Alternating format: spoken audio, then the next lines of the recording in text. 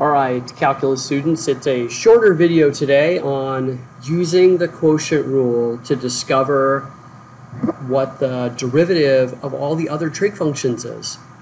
So the first one we're going to do is cosecant, as you can see. I'm going to do all of the trig functions, I think, except for cotangent, and then if you followed along, one of the questions on your homework is to actually do the same thing for cotangent.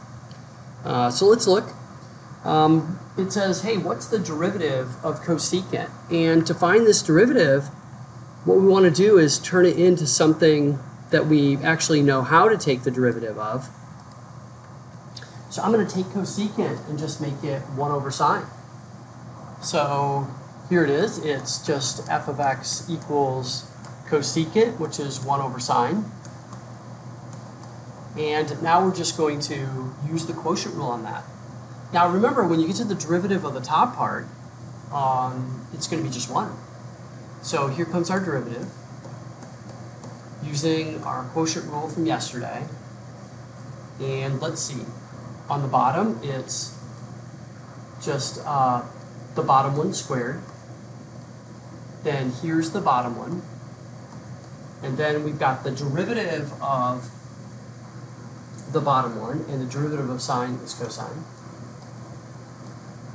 And now we're going to do the numerator, and here in this section we need the derivative of the numerator, and it's 1 right there. The derivative of 1 is 0. And then minus whatever the top is, which is 1. And it looks like this. Now this gives you an answer that is a little clunky, and we'll try to make it look a little prettier so that we can memorize it. Here's our f prime. On the top we have negative cosine, and then that's over sine squared, which I'm going to call double sine. You know, sine times sine is sine squared, because I don't want to memorize it as cosine over sine squared. It's in notebooks as cosine over sine squared, although that's accurate. So what are we going to memorize this as? Well, you can see the cosine over sine, that's cotangent. So I'm going to just take this one and make it cotangent. And then I've got a 1 over sine, a sine on the bottom, and that's cosecant. And then I've got this negative sign. And although that's not that nice looking, hey, that's the derivative of cosecant. It's negative cosecant cotangent. Yep, that's what it is. And we will be memorizing this. Let's try another one. Here's the derivative of secant this time. And you should be able to do this yourself, but hey, you're on a video, so we can do it together. So we're going to do 1 over cosine. So that's going to be secant is 1 over cosine. And you can see the work is going to be very similar. And we'll see if you can anticipate the way that you're actually going to memorize this as well. So here we go. Here's our derivative. And hopefully by now you've got a nice rhythm going with your quotient rule. It's the bottom squared. It's the bottom one.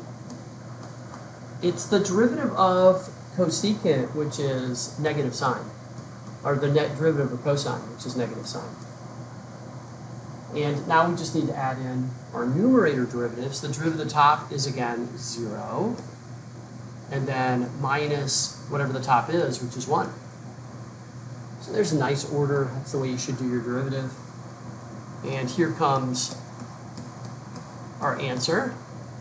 And you can see what I've got is negative 1 times the negative. So this time it's a positive. So there's sine x over, and again, I'm going to write it as cosine cosine so we can get a good look at it. And I'll give you a second to anticipate the way that we'll memorize this one. It's f prime of x is equal to, and here's sine over cosine. Hey, that's tangent. And then here's 1 over cosine. Hey, that's secant. And it looks like that. Hey, we're going to memorize the derivative of secant as secant tangent. And if someone said to you, hey, show me where that derivative comes from, you would do exactly this, use the quotient rule. All right, we're going to do one more, and then remember, you'll have one to do in your homework in this exact same way. And we're going to do tangent. But this one comes with a little bit of a surprise finish here. So watch for the surprise finish. Here's f of x equals, and so I can get a good look at it and use my quotient rule, I'm just going to call this sine over cosine. Right there. And now we're going to use our quotient rule again. It's the bottom one squared. It's the bottom one. It's the derivative of the bottom one, so it's the derivative of cosine, which we know to be negative sine. And now comes the top. Now last time we had just a number up there, and it was 0 and 1 twice on two of the ones that we did. But this time it won't be. So I need the derivative of sine, which is cosine. Hey, look, two cosines. And then we've got minus, and then whatever that top one is, which is going to be sine. And we end up with this. So we have a little more work to do to get this to be something reasonable. Here's f prime of x is equal to cosine times cosine is cosine squared x. And then I've got negative sine times negative sine, so that's plus sine squared x. And that's over cosine squared x. And I'm hoping that you recognize this as an old friend from trigonometry. The sine squared plus the cosine squared is 1. So this is f prime of x is equal to 1 over cosine squared. We're still not home with this one. We're not going to be memorizing 1 over cosine squared as our derivative, because 1 over cosine is secant. So the nicest way to memorize this is secant squared. So what is the derivative of tangent? It's secant squared. We need to put all of our derivatives for our trig functions in one place. And so this is that one place, and I got a picture of these little post-it notes. In class today, I'll be giving everybody one of these to put in their notebook, because you'll need to refer to this page, I'm certain, over and over again, so that you can memorize these derivatives, and you'll have some place to turn to if you've forgotten one and say you need it like a month and a half from now. So put this on maybe its own page, or maybe its own half page, so that all your derivatives are in one place.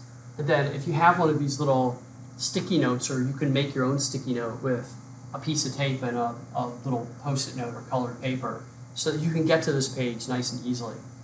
Okay, so we're going to just reveal these derivatives. And notice there's one on here that we haven't done yet. The derivative of sine is cosine, right? We've memorized that one. Now that one we already know.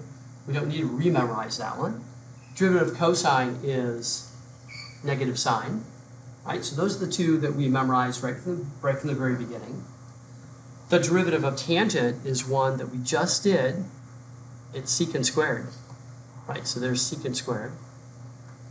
We did the two clunkiest ones, the cosecant right here. That's negative cosecant cotangent, right? Negative cosecant cotangent. And then, let's see, we did secant, and that was secant tangent, right? That was secant tangent. And so that gives you just one that we haven't done, but these have a nice pattern to it. Like this one's cosine, this one's negative sine, this one's secant squared. I bet you can guess what this one is. This is negative cosecant cotangent, this one's secant tangent. This is how each pair has a negative sign. So if you guess that this one would be negative, you guessed correctly. Oh, I forgot, I have to write this one by hand. So if you guessed that this one was going to be a negative, you're correct. And what do you think it's going to be? If you're thinking that it's going to be negative cosecant squared x, then you are correct. And remember, in your homework, you'll make this cosine over sine, and you'll discover that it is negative cosecant squared. Okay, so put a sticky note on those. And I'm going to get a highlighter out, and I'm going to show you something that you probably don't realize. And that's if you look at these, there are negative signs on 3 of them. right? There's negative signs on 3 of them. And I will tell you that calculus students typically don't miss the whole thing, they miss the negative sign. So let's highlight the ones that have a negative sign. It would be this one. Oh, my highlighter is like a little too dark. So I'm gonna see if I can get a lighter highlighter. A lighter highlighter. Which one of these colors would be lighter? It seems pretty light. I guess I'll just use the yellow color and hope it goes through. So let's try this one. A lighter color. I'll just highlight lightly. It's still pretty light. Okay, that one I'm gonna have to highlight underneath. Okay, so highlighting underneath. So here is cosine. That one has a negative. And then here is cotangent, and that one has a negative. And then here's cosecant, and that one has a negative. And do you see what all the negative ones have in common? Do you see what they have in common? That's right. They all start with C, making it incredibly easy to memorize which ones have a negative sign. Cosine starts with C, cotangent starts with C, and cosecant starts with C. Now don't confuse yourself. The answer here starts with C, but that doesn't matter, right? It's just whether the question starts with C that determines whether it gets a negative sign. Okay, so there it is. Your 6 derivative questions all in one place. Hey, we're going to do 2 more problems. Here's number 1, and I'd like you just to think about the way you might do this one. Think about it for a second. Think about it. Think about it. And most students, when they think about doing this problem, what they think about is using the quotient rule. And the quotient rule will get you the right answer, but the quotient rule is actually unnecessary in this problem because you can actually split it up. It's only one thing on the bottom, so you could just put this, and I'm going to rewrite this slowly, as 1 over sine. Hey, that right there is cosecant, and we just memorized the derivative of cosecant. And then this is cosine over sine, which is cotangent, and we just memorized the derivative of cotangent. So this right here really is just cosecant x, which we memorized, minus cotangent x, which we memorized, right? There's your cosecant, there's your cotangent. Hey, when there's one thing on the bottom, split it up is almost always your best method of finding the derivative. So here, this will test your resolve on these without looking at them. Do you know the derivative of cosecant? If you said it's negative cosecant x, cotangent x, you are correct. And then what is the derivative of cotangent? Hey, it starts with C, so it's going to be a negative, and we already have a negative, so that'll be positive. And the derivative of cotangent is negative cosecant squared. And I'm going to pretty this up by factoring out a cosecant, just because I can. I'm not sure how much better this is actually going to make it look, but I'm going to factor out a cosecant. That's going to give me, let's see, negative cotangent x plus cosecant x. That didn't really make it look much better. But if it was multiple choice, this is probably the answer that you would see right there, that second one. One of those two, but probably this one. All right, one last problem to go. And this is a version of the problem with the graph that we had on yesterday's homework. It's actually an easier version. And what they've done up here is they've given you a list. So we're going to do this one. And you'll see this one over and over again on tests and AP review problems. But you can see that f of x is g of x times h of x, and we're asked to find f prime of 2. So the first thing we're going to do is just come here and say, okay, what rule do I need? Well, it's 2 things multiplied together. So if you said, oh my gosh, I need the product rule, you are 100% correct.